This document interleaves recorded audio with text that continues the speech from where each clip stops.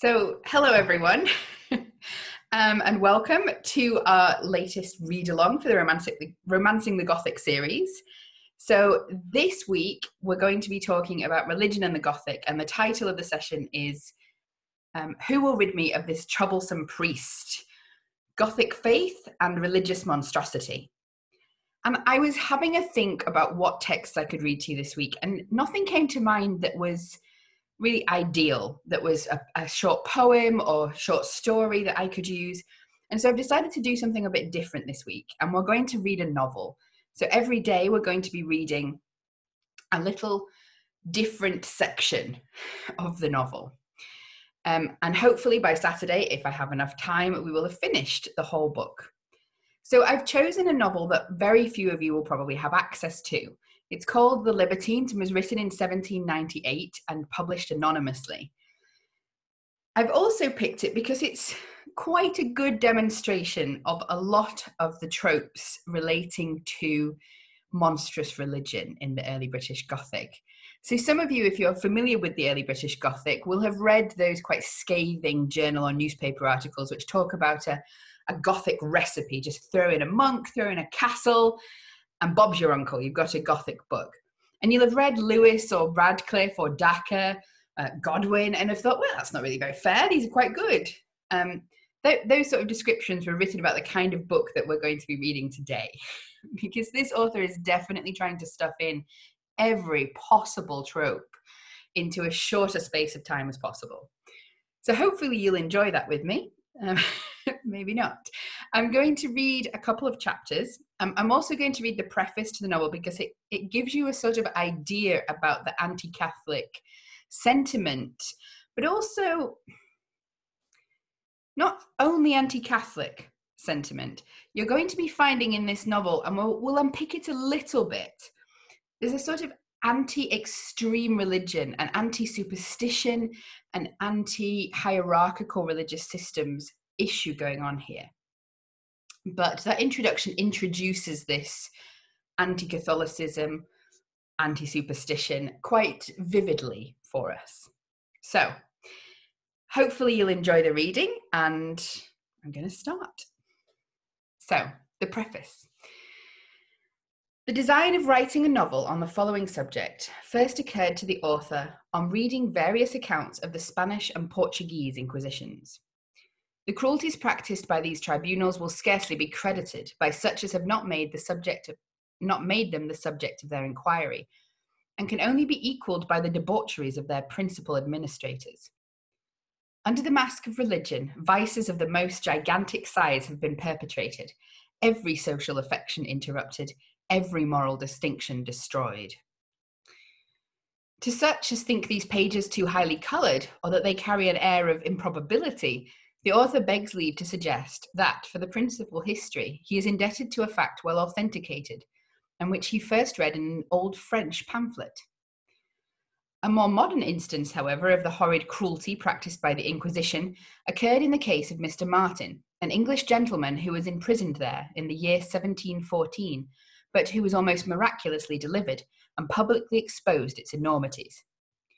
Some remarkable particulars relative to this infernal inquisition may also be read in Mr. Robinson's Ecclesiastical Researches.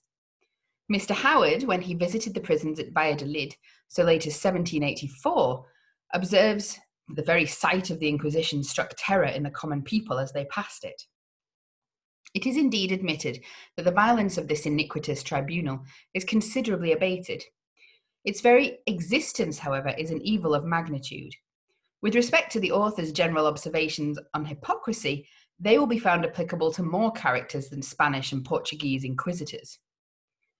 In describing the profligate manners of the principal actors in the following drama, to use strong language was unavoidable. But it is hoped nothing will occur that can offend the ear of female delicacy. The wrongs of the fair sex, as more particularly countenanced by the popish religion, being his greatest abhorrence, and to administer to their pleasure his highest ambition. This book may probably, in the opinion of many, bear some analogy in different scenes and passages to Mr. Lewis's celebrated novel of The Monk. The author can only say that his system was laid down and 2/3 of the book written before The Monk made its appearance. chapter 1. So I'm also going to be reading the epigraphs to you. So the first epigraph is from Dyer's Ode to Pity.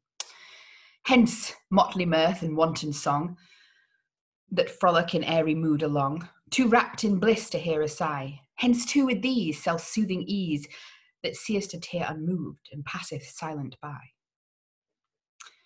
Alexo was carefully instructed by his uncle to revere the Catholic religion, and the desire he felt at being witness to the splendid processions of the convents on festivals gave his uncle great hopes that he should one day be able to immure him in a monastery, and by that means totally deprive him of all intercourse with the world. He lavished the highest encomiums on the munificence of the church and its members, expostulated with Alexo upon its riches, and involved in his arguments that certainty of salvation for those who become God's agent for the administration of his blessings on earth. The poor, said he, receive alms and comfort from the institution, and the rich unbounded satisfaction from the pious exhortations of its members. Is it not then more consistent with reason to obey the dictates of the heart and sacrifice our reputation and lives at the shrine of intemperance? The midnight riot may command from the influence of wine a temporary pleasure, but a comfort of lasting effect is found only by the rational few that follow the dictates of morality and religion. This subtle argument produced the desired effect, and the young Alexo was initiated into the convent of St. Dominic in the prime of life and the meridian of gaiety and dissipation. Father St. Francis, a man esteemed universally for his benevolence and piety, was chosen the preceptor of our young friar. He exerted every principle of instruction to instill into his mind the moral obligations of men set apart from society for virtuous dispensations and the promulgation of religious tenets. He also every evening read him lectures in his cell upon abstinence and recommended the voluntary penance of the body to quiet the torments of conscience. After having taught him the necessary lesson of obedience to the worm-eaten relics of different saints and given him a rigid disgust at fleshly gratifications, he left him to fulfill the necessary functions of his office as junior friar of the convent. If the feelings of a man at 21 can ever be overcome by the rigid and ridiculous rules of a monastic life, I am sorry to say our young friar, at least, was not so happy as to effect it. He could not extricate himself from the fetters of nature and an education fitted for the world. He would often lament his solitary situation and throw his crucifix on the ground in the height of anger and despair. In his cell was a beautiful painting of the Virgin Mary, but the skill of the artist was lost, and adoration forgotten, when he sighed at midnight for the gay companions of those hours once devoted to mirth and dissipation. One evening, as he mused in the solitary walks of the convent garden, he cursed the hour of his initiation, and broke into vehement and loud exclamations upon the frailty of human nature and the venality of his professional confederates. "Why did I listen," said he, "to the artful dissembling advice of Rodrigo? Why did I so precipitately leave the seat of pleasure and luxury for the abominable clothing and the food of superstition? I am resolved." At that moment, he discovered a friar musing in a walk overarched with high trees that led to a hermitage at the bottom of the garden. Apprehending he had overheard his exclamations, he retreated through the shrubbery into an adjoining romantic arbour, and there secreted himself amidst the low shrubs that surrounded the spot from the prying eye of curiosity. It was the eve of St. Mark, and the day had been kept as a public festival and solemn confession by the monks. He suffered the hour of midnight to approach before he ventured from his hiding place, and having smothered his face in his cowl, proceeded hastily to his cell. As he passed through the cloisters that led to the western door of the chapel, he discovered two men in an avenue adjoining in private conference, and listened attentively to their conversation. They appeared from their gestures to be discussing a subject of momentous consequence. This determined Alexo to know the result of their conference. He therefore managed to get as near them as possible without being detected, and his astonishment was beyond conception when he heard the crime of murder defended by the oldest friar of the two in the most horrid and sanguinary terms. "Murder," said the monk, "may be committed with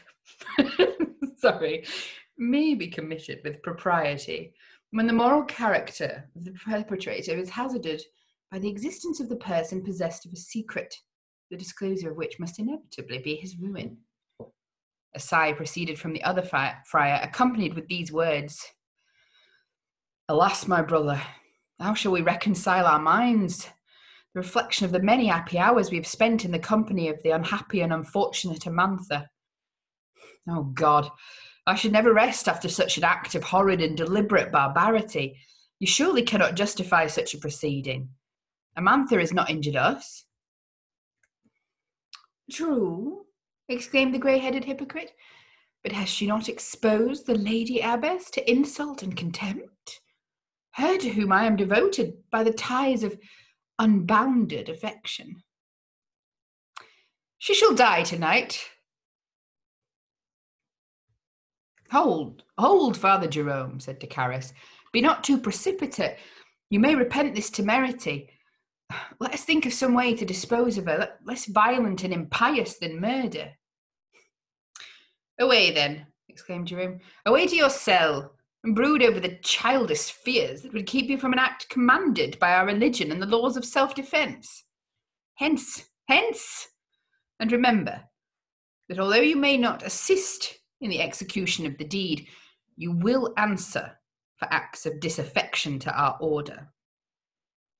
The good character you now command in the convent will avail but little, for I will blast it with the force of my authority, and you shall suffer the punishment due to your cowardice.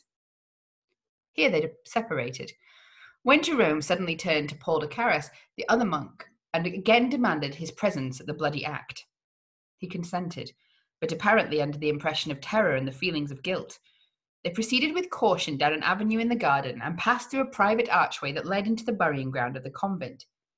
Alexo listened with anxiety near the spot for some time, but no sound of any kind was heard.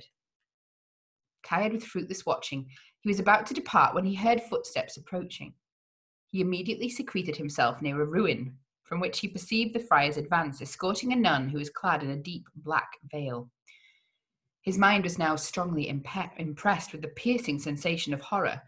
The moon was sunk into the bosom of a dark cloud, and silence, as in death, reigned in every part of the solitude. And as he followed the friars through the gloomy walks of the garden, the sighs of the unfortunate female only were heard to mingle with the moaning of the night wind as it swept along the avenues.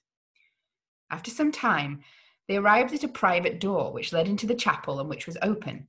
The surprise of the friars at this unusual circumstance was beyond expression. They deliberated upon the consequences of entering the sanctuary in the presence of the person whom they supposed was at prayers. It was therefore determined that one should proceed and examine the chapel, whilst the other remained at the outer door. Precious moments, said Alexo.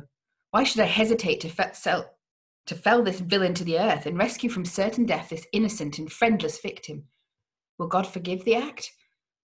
I have been taught to love him for his goodness, to acknowledge his forgiveness to a repentant sinner. Why then should I doubt of his mercy for a deed of justice? Yes, he shall die.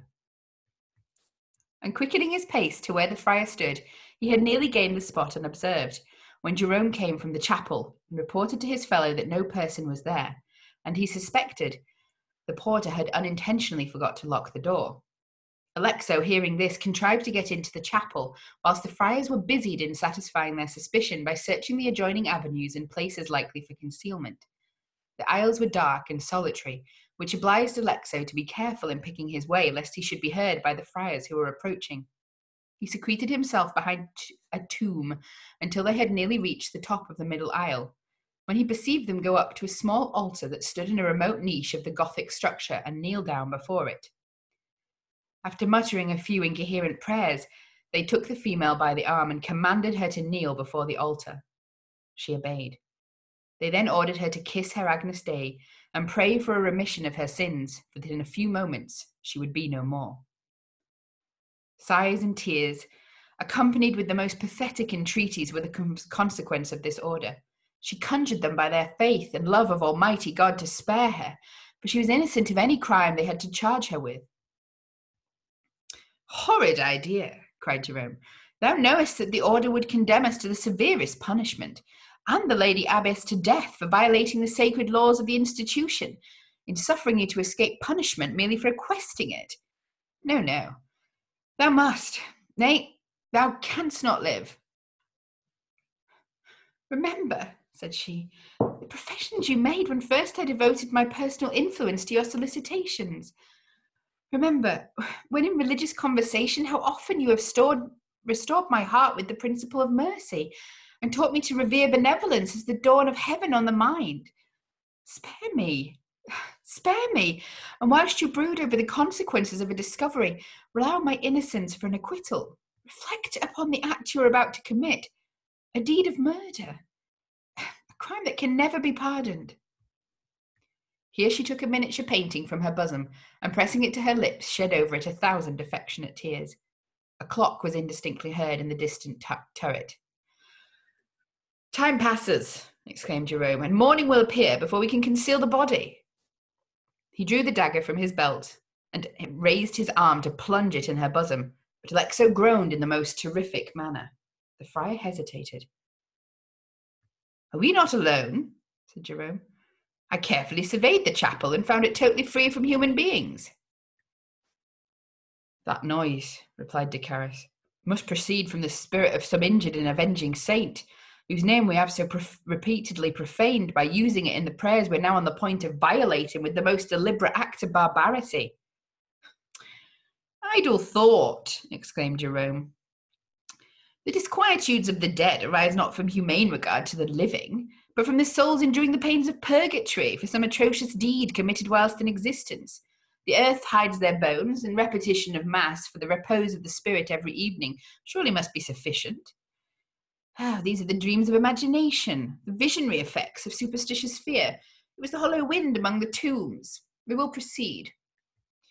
Again, Alexo performed the office of a supernatural being with sighs and groans. I am convinced, said Jerome, some prying fiend has secreted himself in the church. I will examine it. If he be mortal, death shall be the atonement of his curiosity. If supernatural, it is the business of fools and children only to be alarmed at a passing shadow. He advanced so quick to the place of Alexo's concealment that he had not time to escape, and fell into the friar's hands. Ha! Villain! Exclaimed Jerome. Art thou the suspected spirit? Dost thou presume to dispense the untimely warnings of the dead? Take the reward of your treachery. He aimed a blow at Alexo with the dagger, but fortunately it only penetrated the sleeve of his habit. This circumstance allowed Alexo time to recover himself, and seizing the friar by the throat, he threw him on the ground. During the scuffle, Decaris conveyed the lady from the church to his cell, and on his return he found Alexo had overpowered his antagonist, who was begging for mercy on the ground. Take it, cried Alexo. Take that which you this moment denied to the unfortunate victim of your cruelty. Execrable old man! Let the future hours of your life be devoted to penitence and contrition. He hurried to the altar, but perceiving that Decaris had decamped with Amantha, was about to leave the chapel in search of her, when the friar appeared and demanded the reason of his conduct. This church, said the monk, is a sanctuary, the house of God, a place consecrated to devotion, and not for a display of our criminal passions in acts of blood. Detested hypocrite, exclaimed Alexo, I will unmask you to the world. The Church of Rome is no more than a consecrated asylum for the promoters of vice and murder, but the Holy Inquisition shall reward you. Hold, said Decaris, rash intemperate youth. Reflect upon the consequences that must inevitably result from such conduct. The Holy Inquisition is a tribunal of opinion, and regards the Order of St. Dominic too much to interfere with its members on the tail of a distempered brain. Your folly will be rewarded with an exemplary punishment. Know that Jerome is one of the secret council of reference. I warn you of the danger that threatens you. The punishments are dreadful. Go to your cell and attend to the duties of your profession, otherwise you will repent it. Alexo was sensible of nothing but the effects of rage and disappointment, and rushing from the church, fled to his cell under an anxiety of mind scarce to be described.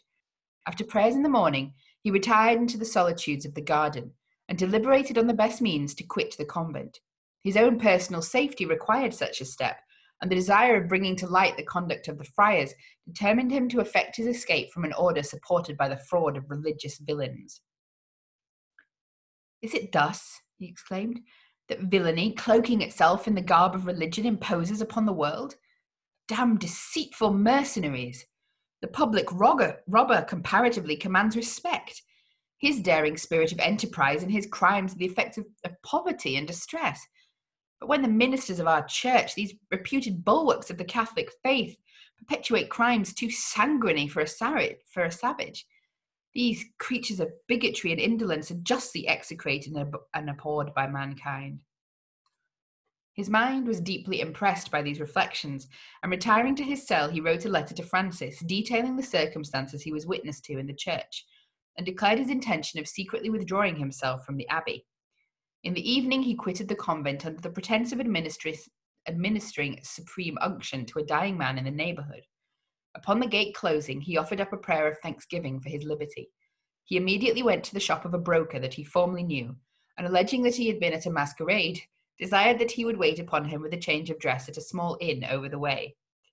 The honest trader was soon announced, and the business completed. Being equipped in a plain suit of black, he went in search of his uncle. He rapped at the door, but was surprised to find his house occupied by an honest, painstaking tailor, who had retired from the labours of the needle and lived upon the fruits of his industry. This man assured him that his uncle was no longer inhabitant of Madrid, but that from some suspicious circumstance, he knew not what, neither did he pretend to say, Rodrigo had quitted the kingdom of Spain for that of Portugal. Struck with astonishment at the tailor's information, he plainly saw the motive that induced Rodrigo to seclude him in a monastery. Fixed in a determination to find out the place of his uncle's retreat, and not having the means of satisfying his travelling expenses into Portugal, he entered himself as a mule driver to a merchant who was on the point of setting out with a train of attendants for a mart in the province of Extremadura. Alexo was missed at Vespers, an inquiry being made of the porter by Jerome as to the time of his quitting the convent and the reason he assigned for it. He was convinced of the fraud, and proclaimed his conduct to the order. He also accused Alexo of an intention to murder him in the sanctuary of the church, which was confirmed by the testimony of Decarus. After a consultation among the senior friars, Decarus was dispatched to the Inquisition with a formal complaint and an accusation of the pretended crime. A council was immediately summoned and an order issued for the apprehending of Alexo. It described his person so accurately that he could not be mistaken. A paper of this sort was delivered to the host of the inn where Alexo was waiting to accompany the muleteers.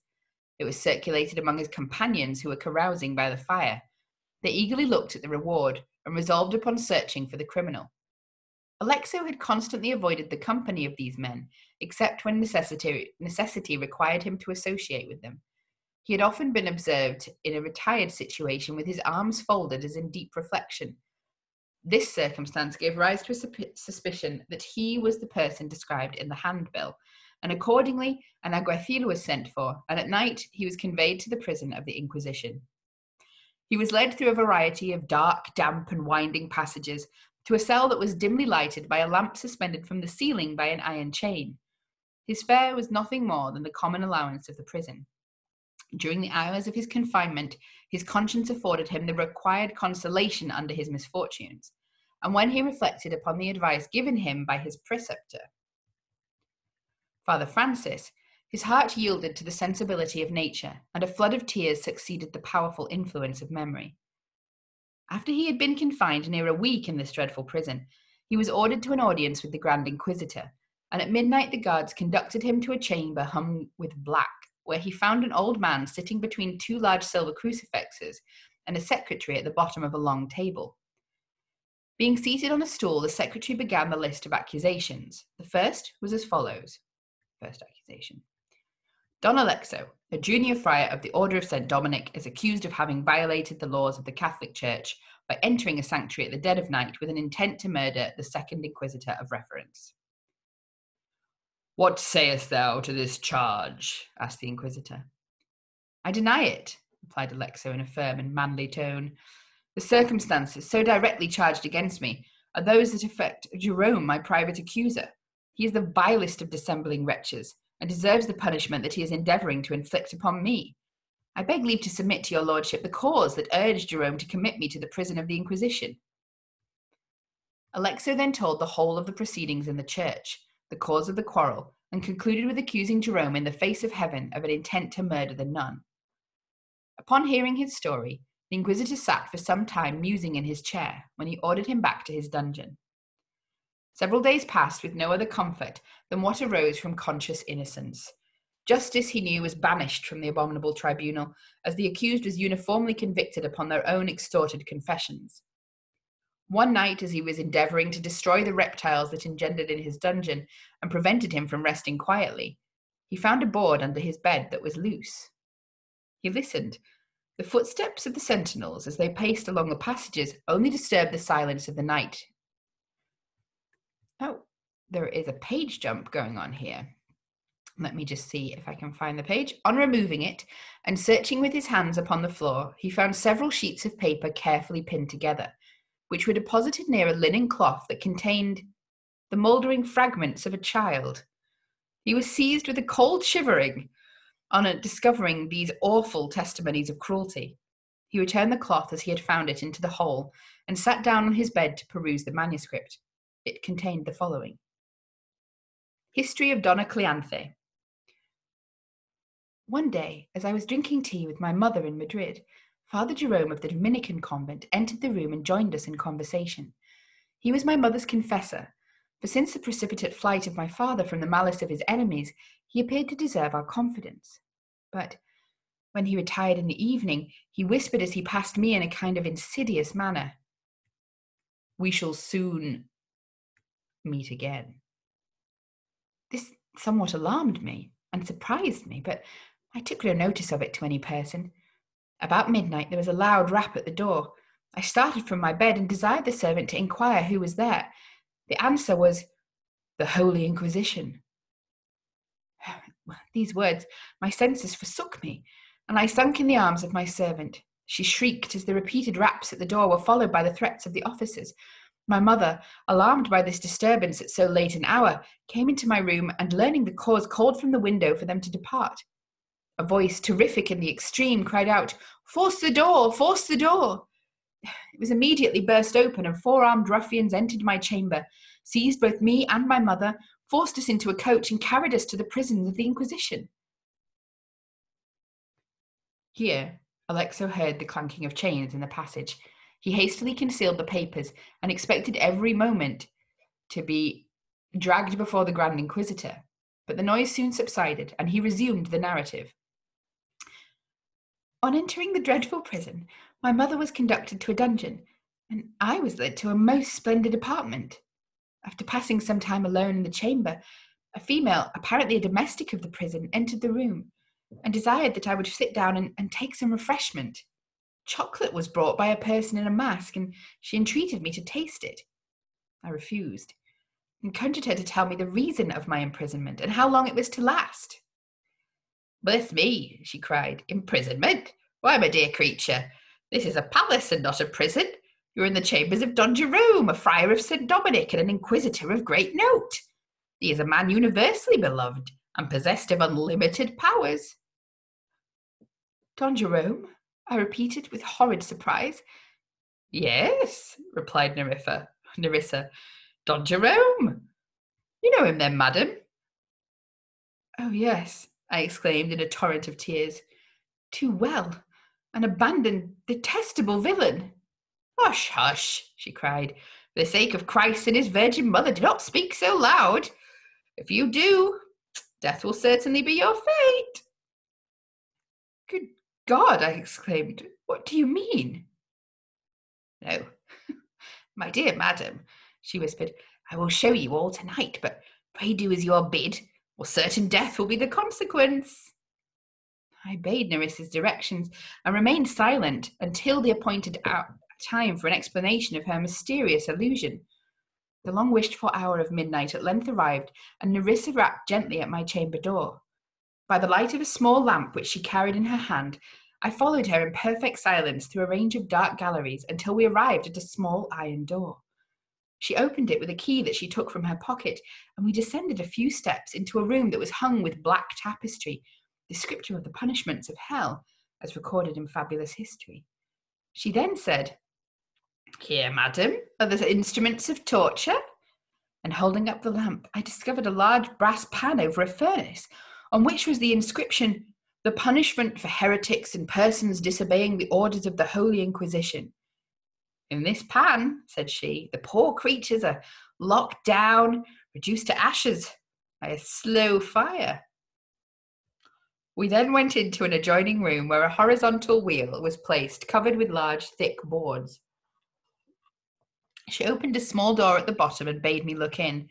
When I saw that its whole circumference was armed with sharp razor blades, tenterhooks, and bits of old saws, she then led me into another room. Here, she said, is the worst punishment of all. This was a large pit, filled with poisonous reptiles. At the light of the lamp, the snakes erected their crests and hissed aloud in the most terrific manner. "They cannot be hungry," she cried, "for they had an obstinate lady who would not content to sleep with our superior only last night." At these words, and surrounded by the so many instruments of cruelty, I had fainted, but from the admonitions of Nerissa to support myself until I reached my chamber. As we passed through the gallery, the cries of some unfortunate victim expiring upon the rack reached our ears. The clock told 1, and the clank of heavy chains was heard below. "Quick, quick," she cried, "or we shall be discovered." The noise of footsteps was heard. The noise of footsteps was heard approaching his dungeon, and Alexo again concealed the narrative. The door soon after opened, and a man appeared who desired Alexo would follow him to the audience chamber. When he arrived there, he was astonished to find Jerome, his implacable enemy, seated as inquisitor, and Decarus as his secretary at the bottom of the table. He demanded of Alexo why he so daringly added a calumny to a declaration of innocence founded in falsehood. "And is my accuser," said he, "to sit in judgment upon me? Is this the mode of conducting the trial of an unfortunate man without friends or assistance from the department of the law? I will never, at the hazard of my life, depart from my resolution of not answering any question put to me by the officers of this tribunal." "Son," replied Jerome, "you may repent such an inconsiderate vow. When you talk of assistance from the department of the law, I beg leave to say that this most holy institution is not regulated by the law.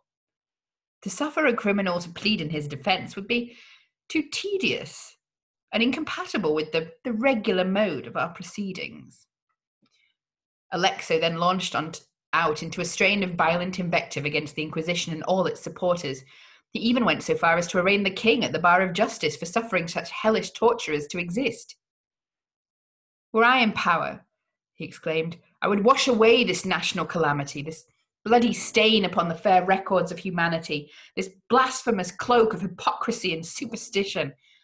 Oh God, how long are these enemies to the peace and happiness of mankind to overwhelm the earth with the sacred tears of innocence and virtue? When will the fiery bolts of thy avenging wrath alight upon these grey-headed persecutors?" "Take him to the rack," cried Jerome, whose eyes and gestures spoke the consummate villainy of his heart. "Take him to the rack." "Pass on," replied Alexo. "Pass on. I'll follow you with the firm reliance that God will revenge my death." As he was retiring between the guards, a sudden confused noise was heard in the audience chamber, and on learning the cause, he found that Jerome had fallen into a violent, convulsive fit. His punishment was therefore of necessity deferred, and he was reconducted to his dungeon. After trimming the lamp and tasting a little water that was in a pitcher on his table, he sat down upon his bed and concluded the narrative.